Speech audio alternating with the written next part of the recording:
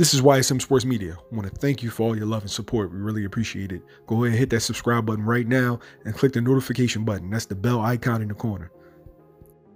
I'm a big Deontay Wilder fan. He's one of my favorite fighters, and I'm going to continue to support him. Wilder's my guy. But his lack of accountability is very alarming. He has relied on power and being an exceptional athlete his whole entire career. He hasn't really cultivated his skill set. He has poor footwork, subpar defense. He doesn't know how to parry a jab, nor does he know how to hold the phone on his shots. And when an opponent's punching at him, he really doesn't know what to do.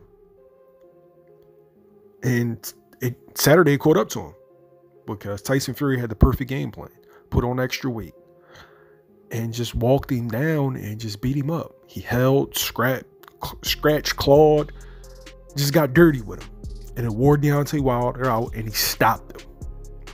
So instead of Wilder internalizing, looking in the mirror and figuring out what he did wrong in training camp and all these years, that he can avoid this and he can come back and beat Tyson Fury, he makes excuses.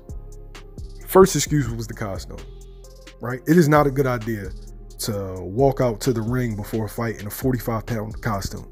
It's not good for your legs. His trainer shouldn't allow that. But at the end of the day, that was your decision, bro. You shouldn't have brought it up. Next, Fury got dirty with him. Hit him with a rabbit punch. He sure did, right? I've seen Wilder hit people with rabbit punches. Fury held you, choked you, all that. Get dirty back. Hit him with a nut shot.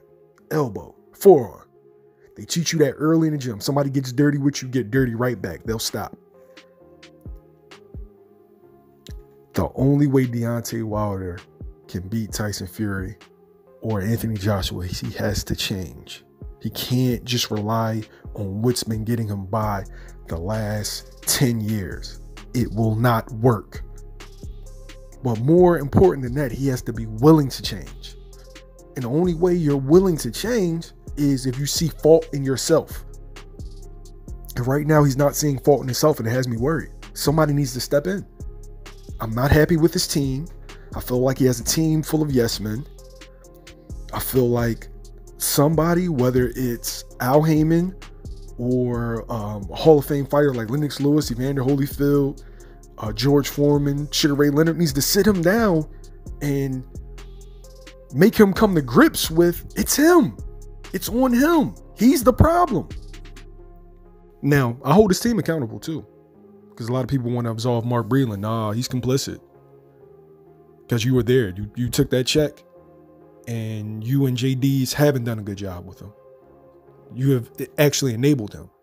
You have relied on his power to bail him out and haven't really worked on his skill set. Now, if he's not listening to you, well, then he should find new trainers, because it's your job to make him listen. It's your job to prepare him for war, and you haven't. He was not prepared for that fight. And it's on him and it's on them.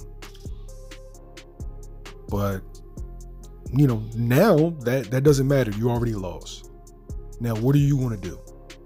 Are you going to go in there with the same 1-2, the same sloppy footwork, the same sloppy hand placement? Or are you going to start from scratch and hone your skills and show up as a different Deontay Wilder, one that Tyson Fury isn't ready for? Now, I think you can do it. I think Wilder can do it. But you got to be willing to. And making excuses and not holding yourself accountable for that loss isn't a good start. But we will see, man. That's still my guy. I still believe in him. But I need to see more. I need him to take accountability for what happened. Before I go, I want to send a shout out to one of my sponsors, Mybookie.ag. Best internet gambling website there is, bar none. Mybookie.ag. Better than Bovada, better than FanDuel. Click the link in the description box. You won't be disappointed. Let me know in the comments below, do you think Deontay Wilder can bounce back? Do you think he needs a new trainer, or do you think he should stick with the way things are? YSM Sports Media. I'm out.